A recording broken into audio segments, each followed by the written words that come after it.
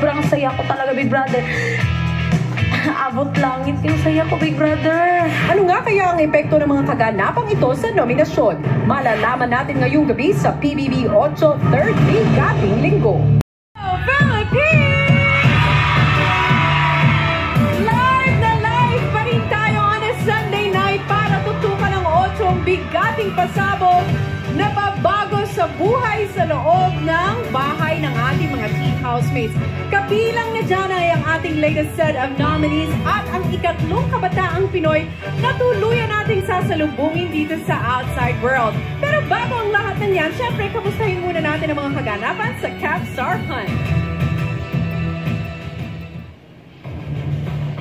What's up, Philippines? What's up, netizens? The Cab! Ay, grabe, i-announce ko na nga mamaya kung sino kina Ali, Gabby, Chris at Sansan ang magbabago ang buhay bilang newest official teen house.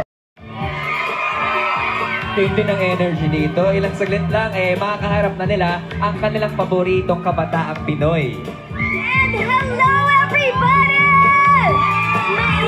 Maingay na nga sa online world ngayon. Kanya-kanya ang usapan ng mga fans and supporters, lalo na sa mga nakatutok sa live stream via Facebook, YouTube, and the I Want app. And to make your comments legit, just use the hashtag for tonight, PBB 3rd Bigating Linggo. Well, an 8. Yes! Uy! At simulan na natin ang big changes and explosive announcements sa Bigating Pasabog numero 1! Ayan, ang unang sarili ko. Ang ikatlong listahan ng nominado. Alamin natin kung sino-sino nga ba ang nanganganib sa ating mga teen housemates. Hi, teen housemates! Hello! Oras na naman ang lingguhan nating pagharap para sa good news and bad news. Pero magsisimula tayo sa good news dahil silang nakakuha ng pinakamataas na score sa inyong impersonation task. Makakahinga muna ng maluwag ngayong gabi sina Jelay at Lee. Congratulations once again. Yes! And now for the bad news. Ang ating third set of nominees. Ang bilang ng mga nominado sa linggong ito ay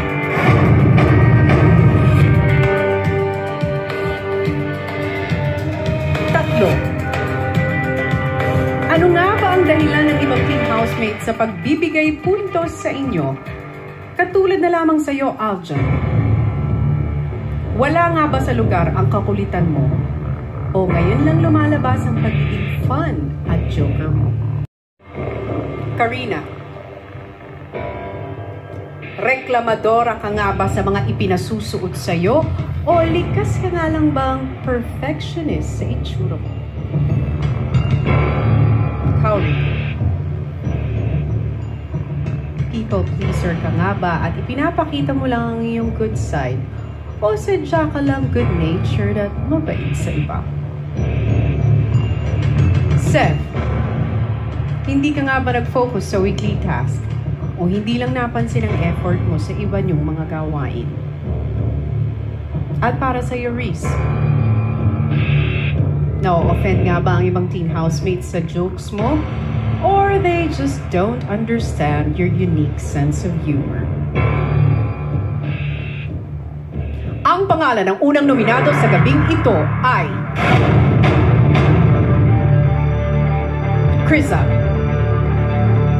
At ang susunod na mapapalabas at nanganganib na mapalabas ng bahay ni Kuya ay si Seth. Ang kukumpleto sa listahan ng mga nominado sa gabing ito ay si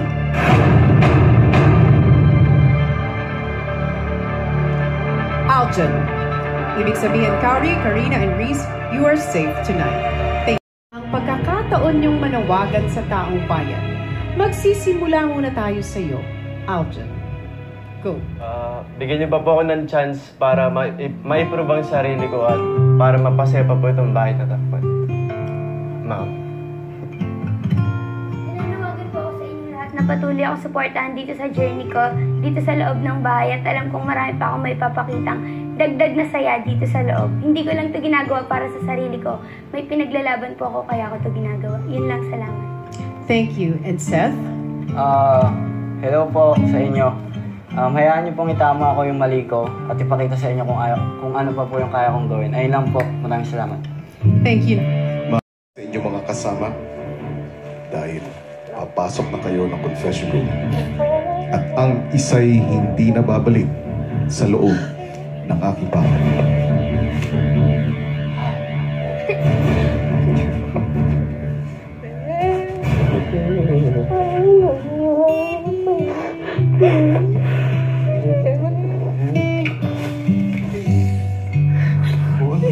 Lagi po siyang nananakit, kuya. Binibigyan ko po ng 1 point si Karina, kuya. Papansin ko po na nagiging reklamador na po siya. At hindi po siya marunong makontento kung anong meron po siya, kuya. 2 points si Seth.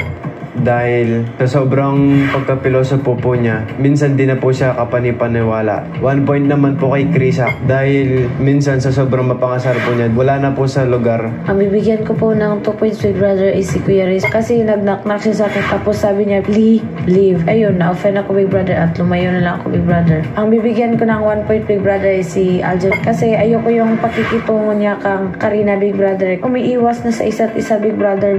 Binibigyan ko yung 2 points ko kay Seth. I don't like his jokes to the other housemates po. Medyo masakit yung jokes niya. Yung 1 point ko kay Crizza. Second day I was here po, she bit Seth sa arm. Tapos it was there hanggang yung next day. Binibigyan ko po ng 2 points si Ate Kaori. Pinapakita niya lang po yung mga positive sa kanya. Hindi po siya 100% na nagpapakatotoo dito sa loob ng bahay. 1 point naman po para kay Aljhon. Madalas niya po akong niloloko and nakakasakit po sa akin madalas. Binibigyan ko ng 2 points po kuya si Aljhon. Bihira ko lang po siya makita sa bahay na gumalaw po. Binibigyan ko po ng 1 point si Crizza. Yung pagiging bossy po ni Crizza. Binibigyan ko po ng 2 points po si Crizza. Hindi pa rin po nagbabago yung pagiging bossy niya po. Binibigyan ko po ng 1 punto si Seth sa 3rd weekly task po namin.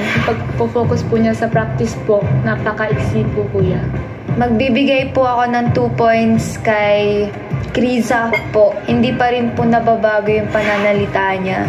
May pagka-self-centered pa rin po. 1 point po para kay Riz. Hindi po siya open sa amin. Nilalayo niya yung sarili sa amin. Kaya hindi ko po talaga siya nararamdaman. Numero 4. Ang pangalan ng 3rd evictee sa loob ng bahay ni Kuya. Samahan niyo pong lahat ng kapamilya.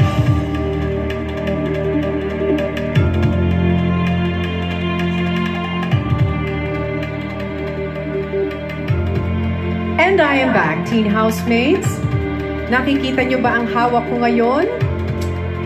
Ito na ang resulta ng ginawang pagboto ng taong bayan. Sino nga ba ang pinili nilang iligtas sa 3 nominado? Ikaw kaya, Aljhon? Natuwa nga ba ang sambayanan nang nilabanan mo ang pagiging mahiyain sa pag-impersonate mo kay Yoyoy Villar? O mas gusto ba nilang mag-exercise ka tuwing umaga outside the Big Brother bayan sa panggagaya mo kay Pilita Corrales? Lalo na ang pag-aaral ng Bisayang kanta. O mas gusto ba nilang pag-aralan mo na lang ang pamumuhay sa labas ng bahay? Seth, napaheadbang nga ba ang mga tao sa pagiging Mike Hanopol mo o mas gusto ba nilang ikaw ay mag-rock and roll to the world, to the outside world?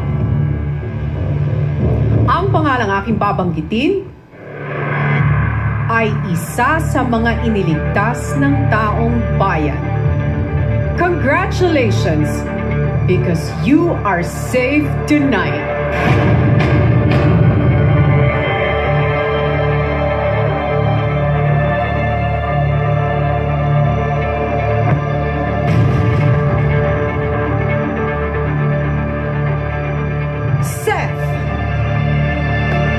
Ang announcements. Aljhon at Crizza. Ang pangalang aking babanggitin ay ang ikalawa at huling ligtas sa gabing ito. Ibig sabihin, kapag hindi mo narinig ang iyong pangalan, hindi ka nalalabas ng confession room at babalik sa loob ng bahay ni Kuya. Ang Ang huling pangalan na iniligtas ng taong bayan sa gabing ito ay si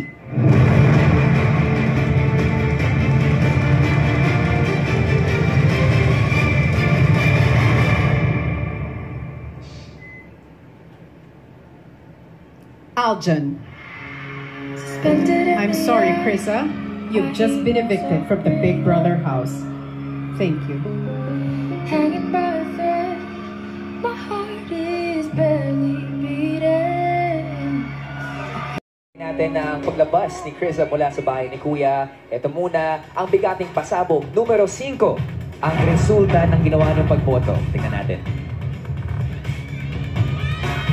Aba, si Seth ay merong 45.41% of your votes. Si Aljhon ay merong 44.14% of your votes. Kita-kita po natin na dikit ang laban ng ating mga nominado at ang ating latest evictee na si Crizza ay merong 10.44%. Kasama na nila ngayon si Ali. Makaka-adjust kaya si Ali kaagad? Yan. Pero may pagbabago rin sa samahan ng teen housemates. Ano nga ba? Ito ang inamin ni Karina tungkol sa namumuong feelings para sa isa sa kanyang mga kasama. Meron!